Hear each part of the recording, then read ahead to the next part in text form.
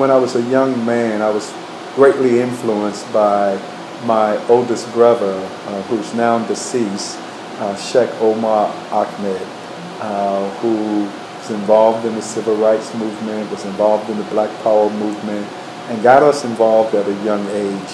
And so almost 50 years now, I've been doing this kind of work. I had the pleasure of being a Peace Corps volunteer in the West African country of Mali, where I spent 3 years in a French-speaking country working on development. So I got a chance to bathe myself in the richness of the African culture. Yes. And one of the great things about Mali is that you have the remnants of the ancient Malian Empire led by Timbuktu, the spiritual mysteries of the Dogon people, the greatness of the Bamara people, the greatness of all of those warriors that made that civilization a great civilization. I was able to bathe in all of that and just get another kind of appreciation for what development in the developing world is like. And it's no different than the development in North St. Louis. It's the same thing. The only difference is that in Mali and throughout Africa, they have a strong sense of family and a strong sense of culture. So when we were doing this initial piece, I think I said that it started with the cultural and historical roots.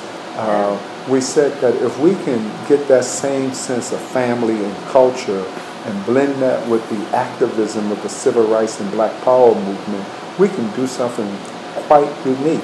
Yes. And that came out to be better family life. Yes. Wow. Activism. You know I was coming to activism because I see the passion. Yes. As soon as the word comes out of your mouth. Yes. It's like this need that's where we go back to. Exactly. We have to go back there. What was it about that period of activism that we need now? It's the involvement of young people.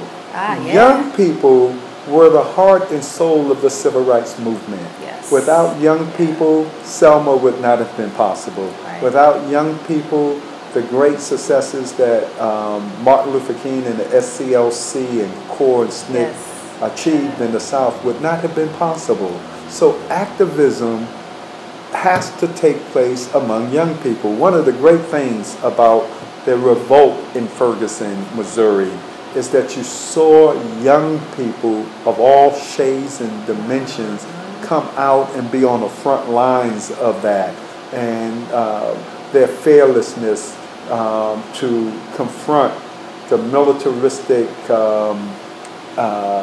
police departments that assemble to deny them their constitutional right to protest, deny their constitutional rights to engage in civil disobedience.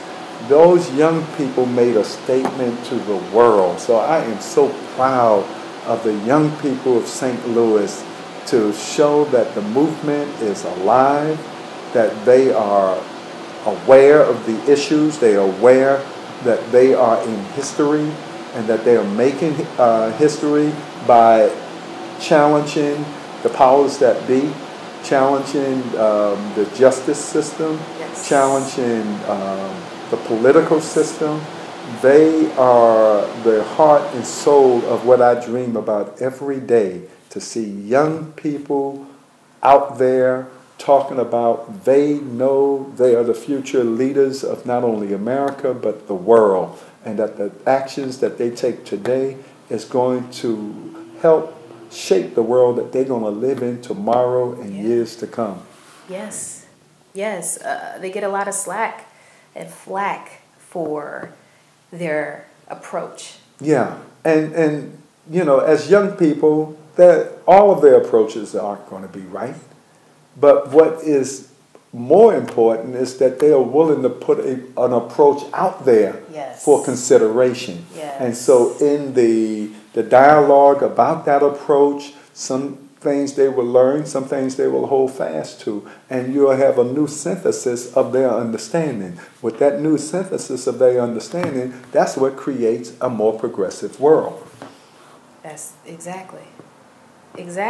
So instead of picking apart what we're doing right or wrong, just get behind the fact that they're running out there fearlessly, as you said, right. and taking a stand. That's right. Regardless of how you take it, how That's you right. view it, if it's right or wrong, or even if I live beyond this moment. Exactly. And let's just even reflect on the image that young African Americans in particular have had. Young people accused of being criminal, Yeah. drug sellers, drug users, abusers of women, not concerned with school. All of the ones that commit the most crimes, they have been given a black eye on everything. Yeah. Now here you got a group of young people that is talking about social justice. Yes. It's talking about putting a halt to the exploits of the police department, being able to articulate their being abused by police powers in their everyday life. Talking about voter registration and getting young people to actively engage in politics and elections and to run candidates. So what these young people, especially those young people in Ferguson, have done, they have changed the narrative about what young people ought to be about. Yes. And in changing that narrative, yes, certainly it has frightened some people because, it's a burst of energy. It's a burst of energy that's been pent up for the last 30 or 40 years. And it's in your face. And it's in your face. And not going away. And it's not going to go away. So we have got to accommodate young people. As the head of Better Family Life, I have the same responsibility because they may look at me and see a shirt and tie on and say, oh man, you're part of the establishment. Yeah. I got to let them know, no, this is just my little uniform that I'm wearing to do a particular job, but I'm down with where you down. But now you got to take and sensitize me to your reality, I have to also sensitize you to my reality. Yes, exactly. So we got both a lot of learning to do and adjusting to do. We do. Moving forward, what are your thoughts about Ferguson, and moving beyond that and healing from that, but at the same time keeping that fire? First of all, I'm happy that the situation erupted as it did in Ferguson. Certainly you don't want to see innocent store owners lose their property and be vandalized and looted and the shops burnt down and all the rest of that stuff. Notwithstanding that, and that's always a little small group of people that's doing that. What the majority of those young people are calling for is social justice. Yes. They're calling for fairness for the family of Mike Brown, who they feel, and I feel, have been unjustly murdered. They are asking, and we are asking in the larger African American community and people of conscience are asking for justice, and we deserve justice.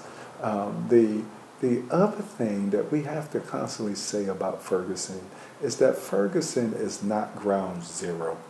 North St. Louis is ground zero. North St. Louis, the east side, is where the development has to take place. The cancer that has been created, that some people call rage and other kinds of things that's not appropriate for society, that has come about as a result, as I said earlier, of about 50 to 60 years of disinvestment. And we've got to invest in the infrastructures of inner city communities. We've got to put real employment opportunities before them that they can work in their community. So there's a whole rebuilding that has to take place. It should not start in Ferguson. It should start in North St. Louis. In fact, Better Family Life is proposing that it starts right here on Page Boulevard. Right where you're located. Right where we're located. That's right in the heart. I mean, we look out your beautiful office window and we see abandoned buildings. Yes. We see areas in need of massive help. And that's where these corporate entities and foundations and philanthropic entities should be investing their money. My last question. This is a phenomenal conversation. I hate for it to end. But Better Family Life, how are you going to continue your leadership role into the future? I'm hoping that Better Family Life will build a strong membership base that is 1,000 to 2,000 strong, that could really take up the task of self-sufficiency as we serve these communities. We cannot always rely on others to fund our initiatives. A membership base can fund 90% of what Better Family Life wants. We could raise millions of dollars with a voluntary membership base committed to rebuilding the community. In addition to that, we hope to continue to expand programmatically, to seek partners in the public sector arena, the private sector arena, that's committed to rebuilding inner city and outer ring suburban communities. And if we do a good job here in the St. Louis metropolitan community, I hope to see Better Family Life expanded to every major city in America, and then eventually spread to other parts of the developing world. Because as I said earlier, everybody needs a better family life, and everybody wants a better family life. Mm-hmm. Could you imagine another BFL in every state serving 50,000 people at least? The impact that would have. I can't imagine it. Wow. And that's what keeps me going every day, is that with that faith and that vision, that we can transform America.